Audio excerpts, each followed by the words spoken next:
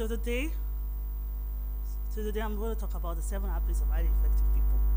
This is one of my favorite books, and the reason why it's my favorite book is because it really talks about how you can achieve success in every area of your life and also long-term success. It's written by Stephen Covey, and it has sold over 40 million copies. And there's a reason why this book has sold so much, and this is a timeless book. One of the major messages of this book is success really starts from the inside. Success starts from your character. Success is something that you have to be intentional about. It doesn't just, you can't just wake up and to be successful. And there are certain habits that you must have to achieve success. And success, your character is very key to success. A lot of books really talk about how you communicate, how you appear around people, but your personality must be rooted in your character because character is long term. Now, what you see in this picture, can we write down what you see in this picture? Do you see a young woman or do you see an old woman? So just write it down. What do you see in this picture? A young woman or an old woman? So, whatever you see in this picture, right, shows how you're going to interact with that woman, right? And that's how life is. How you see life sometimes is the problem. If you see life from a negative lens, probably you're going to have a negative way to react to life. So, the first thing is that you have to change the way you see life. Now, there are 7 sets of habits that I'm going to talk about today, and the first 3 sets has to do with you being independent, how to achieve self-mastery, how to build your inner strength. And those are the first 3 habits I'm going to look at today. And the first one is being proactive. Being proactive really means concentrating on what you can influence, concentrating on your circle of influence, not your circle of concern. Your circle of concern has to do with your external environment, like what people say about you, what people think about you, how the environment is. But your circle of influence has to do with your responsibility. And one way you can do that is by proper planning, is by working on your learning, it's by self-development. And that's one way you can be proactive. Being proactive is key to being successful in life. The next habit is putting first things first.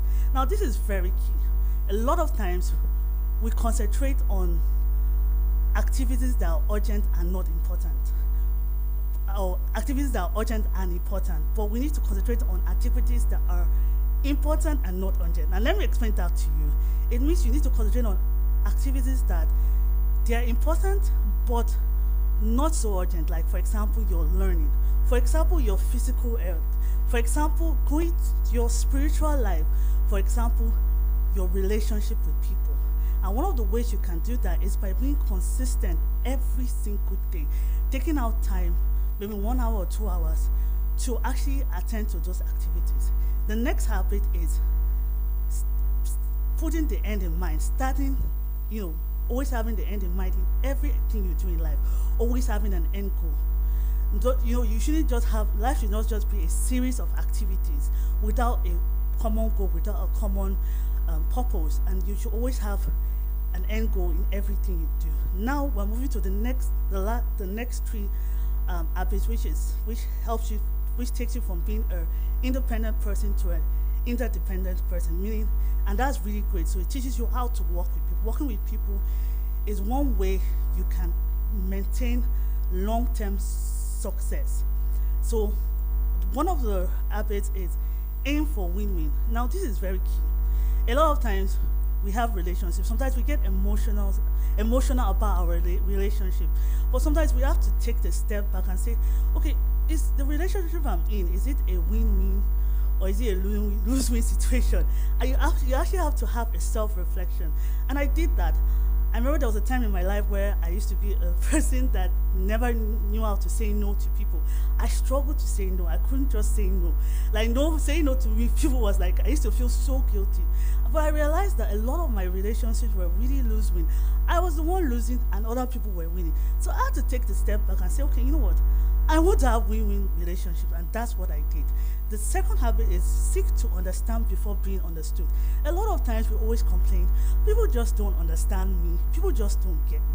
But do you know that it's more important to actually try to understand people, because we all have different experiences, we all came from different environments, and one of the ways you can seek to understand people is by being an active or an empathic listener, meaning not just listening to reply.